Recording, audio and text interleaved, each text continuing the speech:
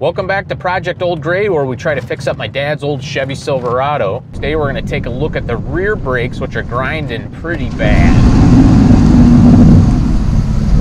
My plan is to change the rear brake pads and rotors. That should fix the grinding. But while we're there, we're also going to take a look at the parking brake, because that's not working. And I want that as a backup in case the brakes fail, which has happened before with this truck. In fact, that's the whole reason why I have it.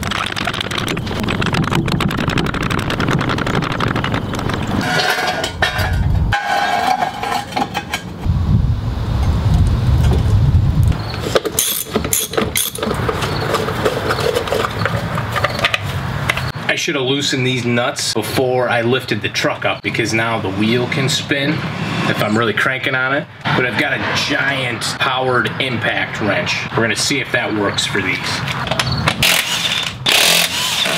Oop.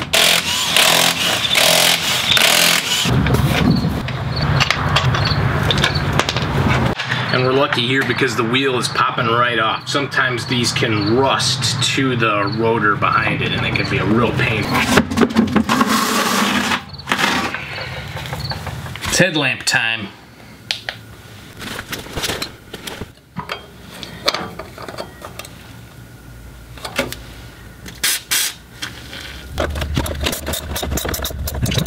Should that be spinning?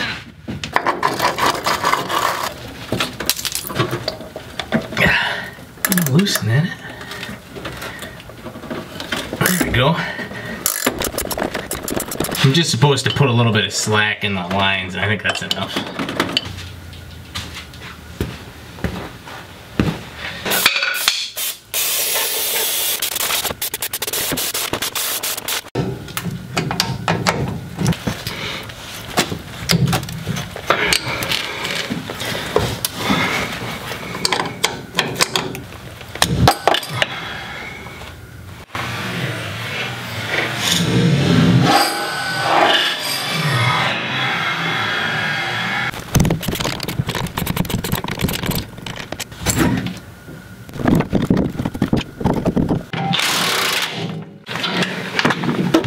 Nope. Dang.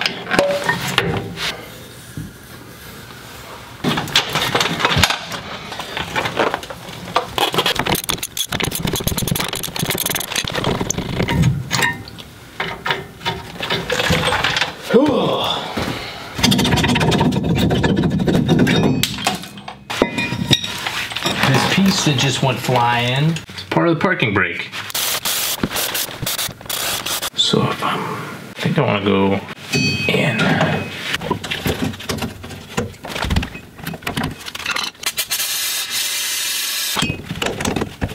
There we go.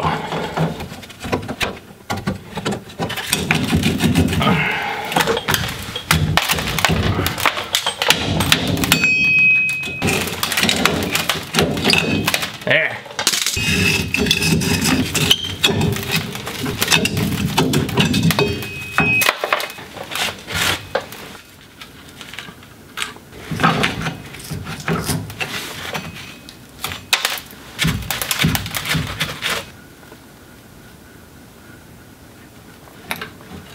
A little more detail on that star nut so you can see what's happening. When the brake shoe has one end in this notch, it can't spin, but this can spin. So as this screws in and out, it gets closer or further away from the end here, stretching out the brake shoe.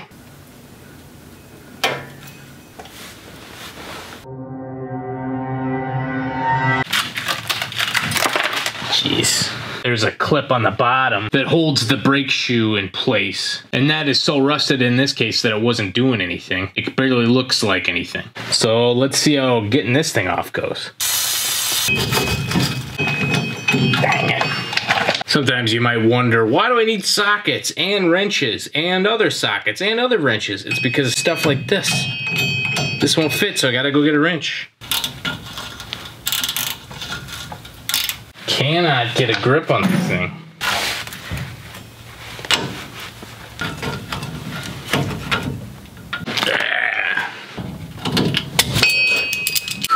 Ow. This thing is getting its blood out of me. I'm gonna turn the camera off and see if I can get this. I'll be back.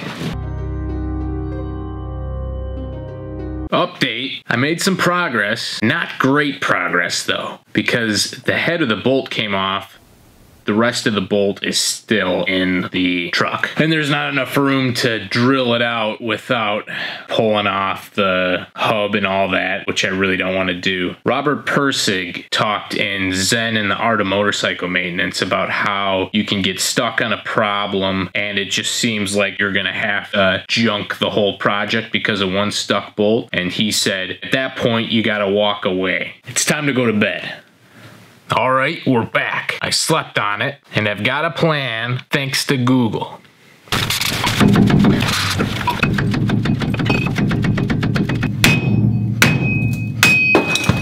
All right, into that piece of wood.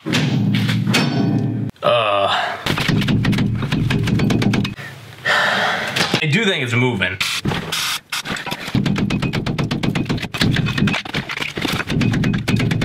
Oh yeah, it's actually coming now.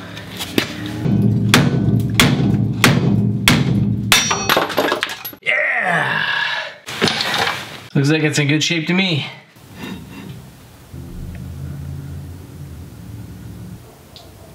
Guessing that's not gonna reach. No way. I'll stick this in an extension.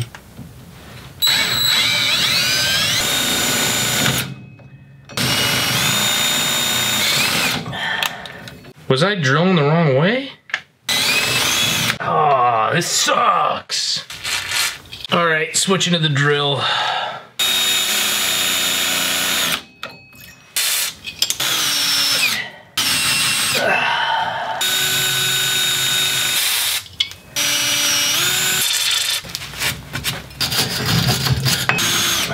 Smaller drill bit with one of those quick adapters mounted to it. So now I can reach in there. Let's try that. So we're about that far in. That's kind of a good sign. Getting stuck.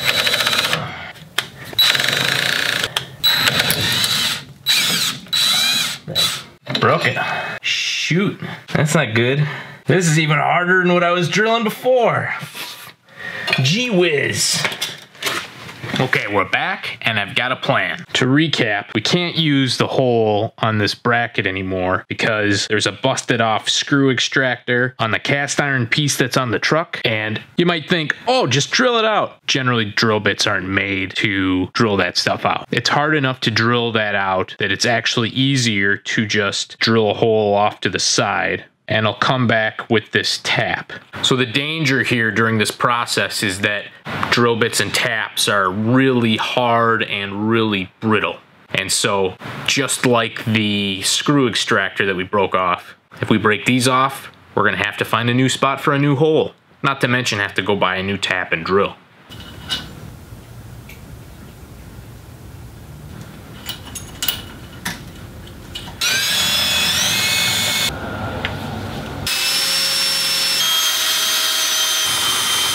Course, because of my life hack here, now I gotta try to fit this stuff through this hole, and it doesn't want to. Guess I'll just try to get it started and figure it out. Maybe that's enough that I can keep going without the tap handle. I don't want to screw up the inside of this hole either.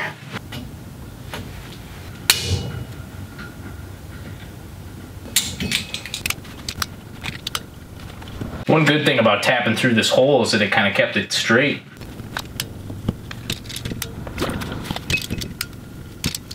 Okay, let's just see if that's far enough.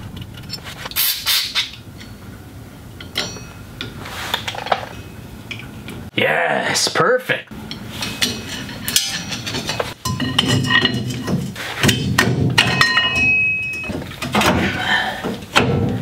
All right.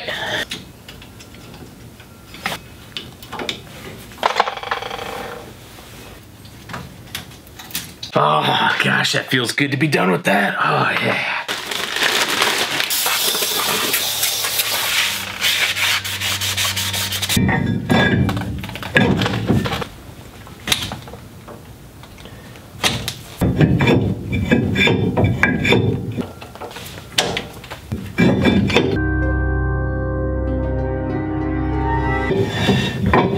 All right, I think we're back to where we want to be.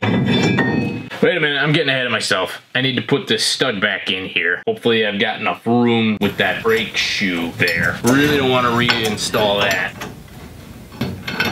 Yes. Okay, got the lug nut back in. And some oil to go on here before I tighten everything down. On the back and the front.